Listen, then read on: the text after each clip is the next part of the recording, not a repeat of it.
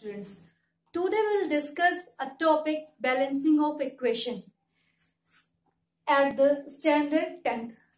So what is the balanced equation? First question come in our mind. What is the balanced equation and unbalanced equation? So let's see one example. Na plus H2O. It is water. It reacts in form NaOH plus H2. Let's see, is it the balanced equation? It is the reactant side, and here it is product, which is at the left hand side, and it is at the right hand. Sorry, it is at the left hand side and it is at the right hand side. So the number of sodium atom in LHS is 1. In RHS it is also 1. Okay.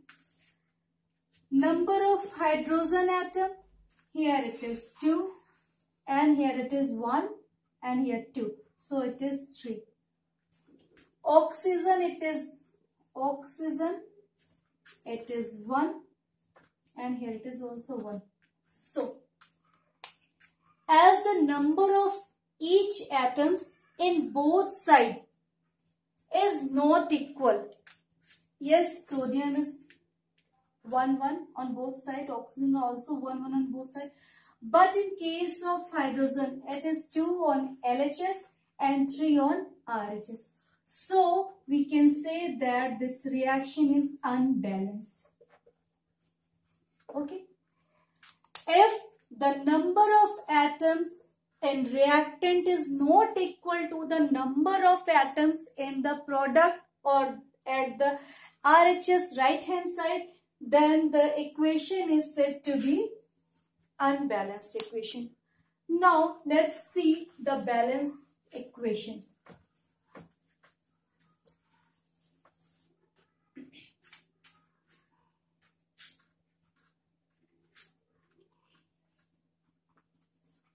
Now let us see again. Na here, 2Na on LHS, and here it is on RHS. Then in case of hydrogen, 4, 2 molecule of H2O and 2 molecule in 1 H2 molecule. So the whole hydrogen atom is 4 here.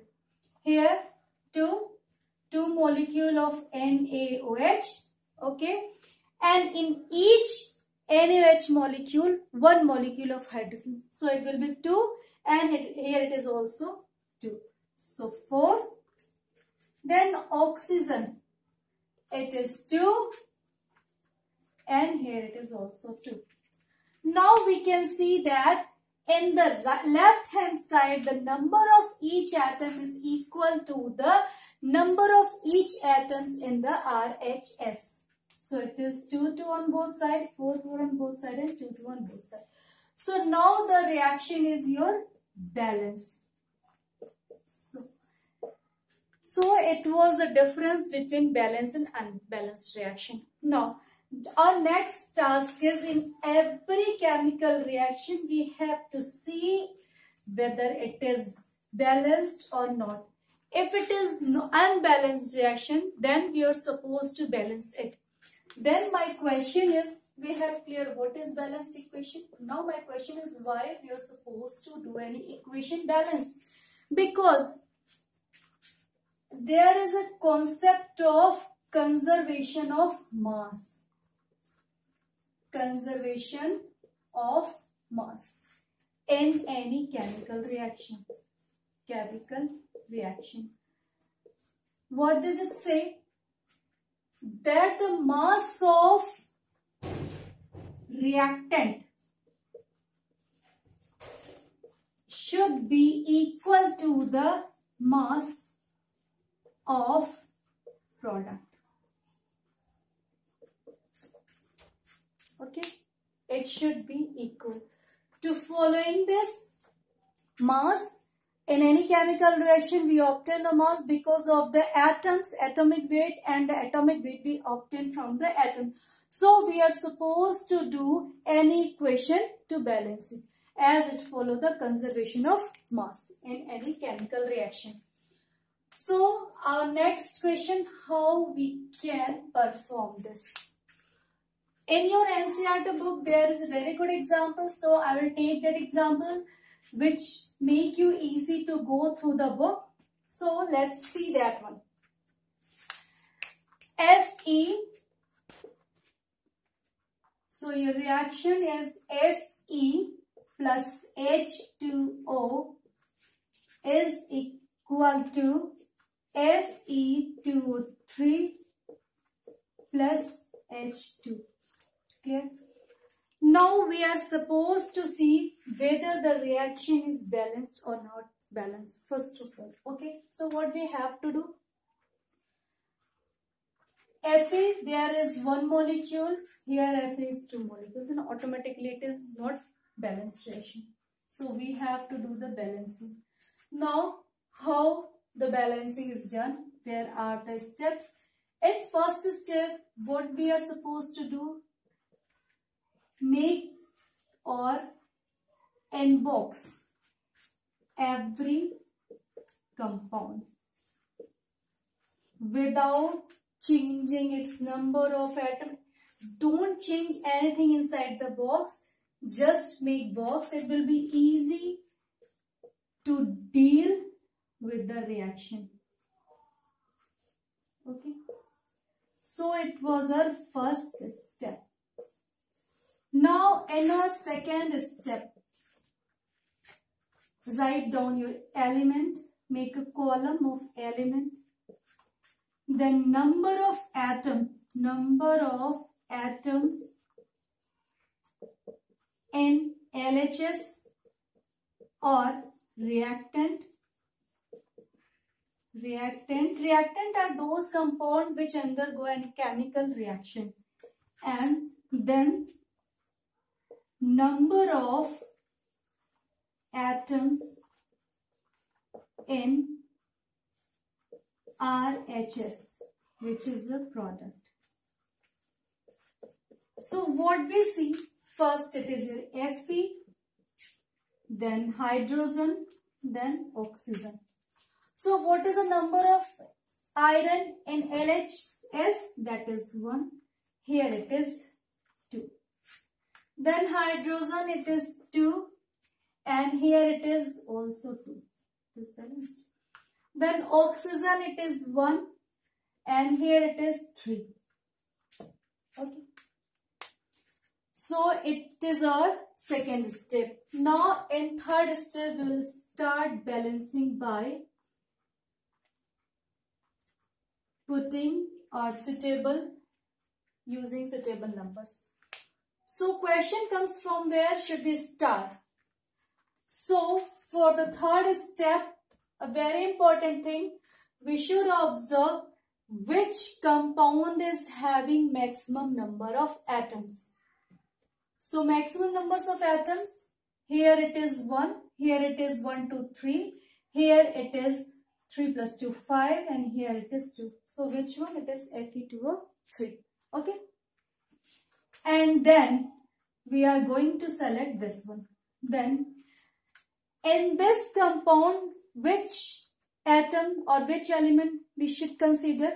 The element having highest or maximum number of atoms.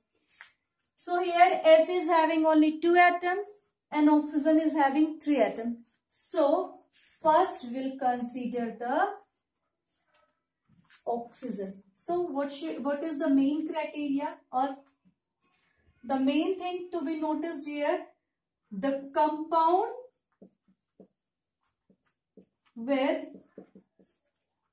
maximum number of atoms, and in that compound the element with maximum number of atoms. So here it is oxygen. Okay. So we have selected this one. Oxygen will start to balance. So let's put the suitable number here. So as the oxygen here is 3, we have to put 3 oxygen here. One more very important thing, that we are not supposed to change anything inside the box. So we have to put the number outside. Okay. So in our first step, what will be the number then? Our reaction will be Fe plus 3H2O is equal to Fe2O3 then H2. Okay. So now let's see again. Again the step second will follow. Number of atom on LHS, number of atom on RHS. Okay, it is your element. Because at every step we have to find whether it is balanced or not. So in first step we had changed a number, we put the 3 here, that it becomes the 3s2 balancing the oxygen atom, as the oxygen here is 3 and oxygen here is 3. So we have to see. So in our first, it is your Fe, which is 1, and here it is 2. Okay. Then hydrogen, just see, hydrogen here it is 2 atoms in 1 H2O, and we are having 3 H2O, means it is 6 atom of hydrogen in LHS. But in LHS, in case of RHS it is 2. Then oxygen, we could balance it 3, and here also 3. So now our next task is to balance Fe and hydrogen. So let's do again.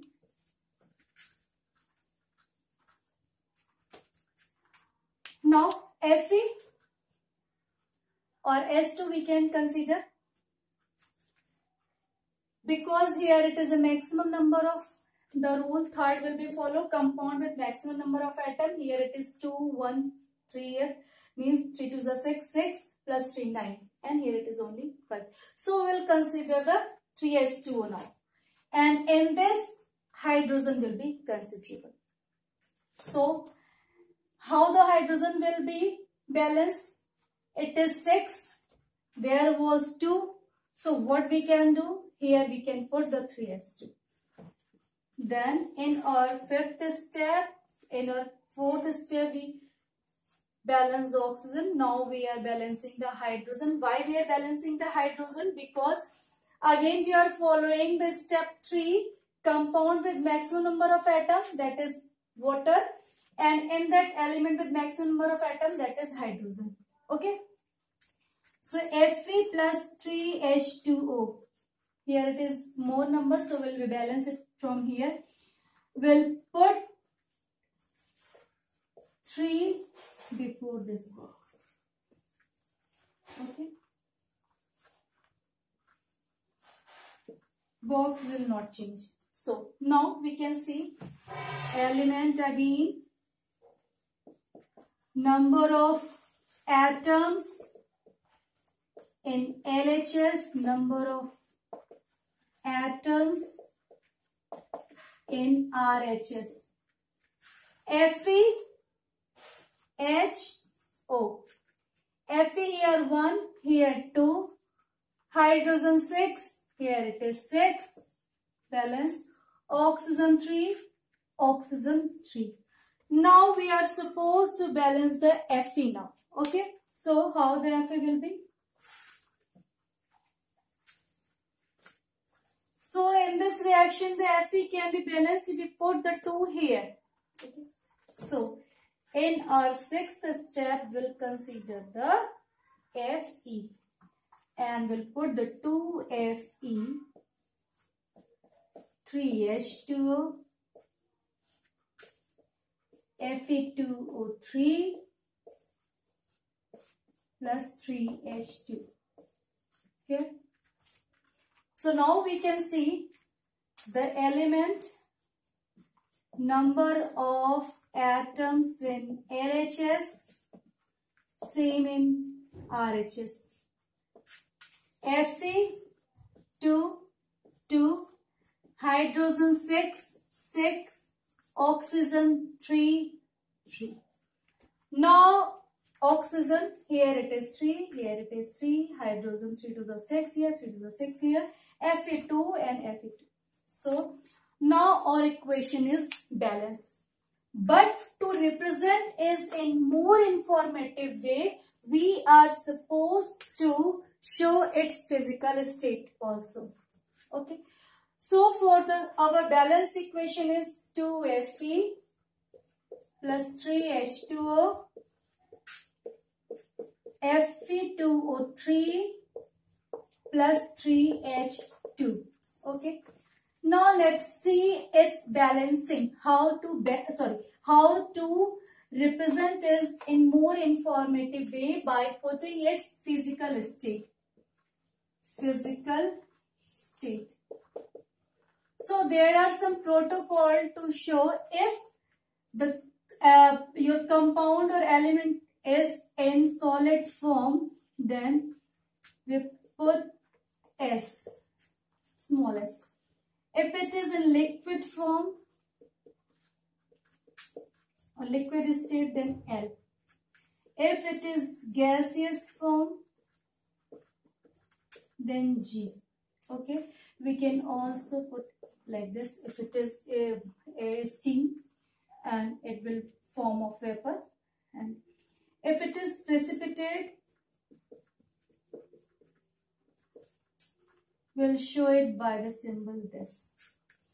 And if it is especially the aqueous solution, or it is water,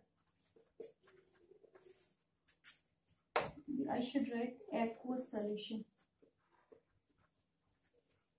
Solution means solvent is a water, then we will represent it like this.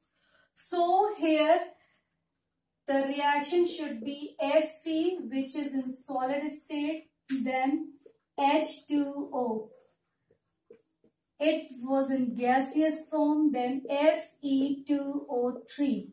We obtain it in solid form, then 3H2. It is the gaseous form. So it was all about balancing of chemical equation. I hope this concept of balancing of equation will help you to understand, and it help you to solve other or convert other unbalanced equation into the balanced equation. If you have any problem, you can ask me in comment box, and please go through the description also. Thank you very much.